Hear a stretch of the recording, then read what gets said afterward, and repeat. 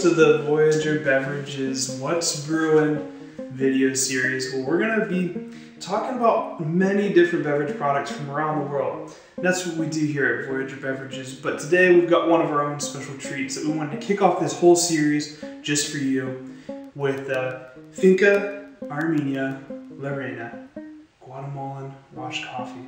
We'll be talking about that a little bit today, but first, thank you for joining. Thank you for checking this out. If you're interested in any of our other content, be sure to check all of our channels, whether it be on Facebook, Instagram, YouTube, or TikTok. And we'll be happy to answer any of your questions that you have about any of the drinks that we create and drink together, as well as anything else, other questions you might have about how things are brewed and how it's made. We'll be sure to answer all those questions later on. First, let's get to brewing. Today we're making a pour over of this coffee, and forgive me, I pre-ground this coffee just a few minutes ago, just to make it a little bit more convenient for this video. Just going to be making about 1 cup here,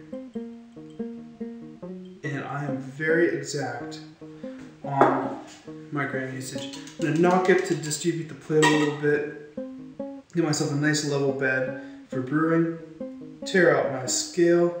Today we're using a Hario V60-02 brewing scale. The reason we're doing that is because it's one of our in-house favorites. There's always a lot of opinion about the best brewers, but for us here at Voyager Beverages, we're suckers for a good Hario slow pour. Pour the bloom. And while I'm doing this, let's talk about this coffee a little bit. This is one of our single origin features for the last quarter here at Voyager Beverages, and very quickly, one of our favorites. It's from an all-women produced coffee lot, micro lot in Guatemala. Coffee was grown about 600 meters above sea level, so a nice high-grown Guatemalan coffee that we are going to be brewing up today. The producer for this specific lot is Doña Sofia. The tasting notes that we decided in our cupping lab, but it's got a nice lemon acidity, nice chocolate smoothness, and these really wonderful floral characteristics that make it really stand out on the table as a washed coffee, especially from Central America.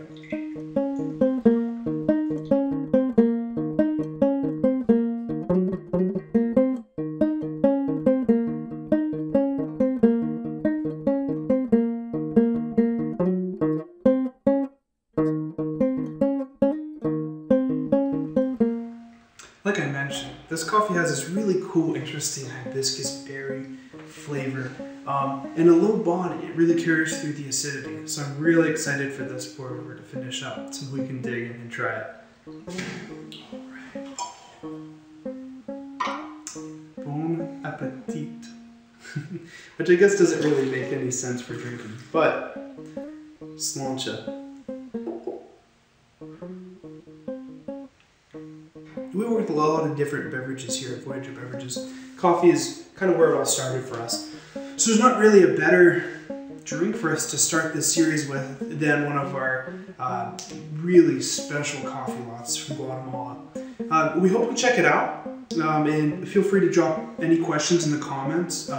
Love to talk coffee with you. And we have a couple different single origins that are coming up. One of the things we're going to try to do, though, just so you can see a little bit of everything that we do, as well as some of our friends from other beverage companies and other brewers throughout the area and the nation, we're always open to recommendations. So by all means, feel free to drop in the comments something that you'd like us to try, whether it's from California or from Maine, from sea to shining sea.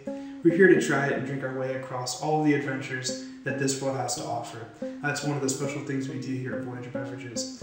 So, for whatever trips you're taking, we've got the sips. Enjoy. Come have an adventure with us.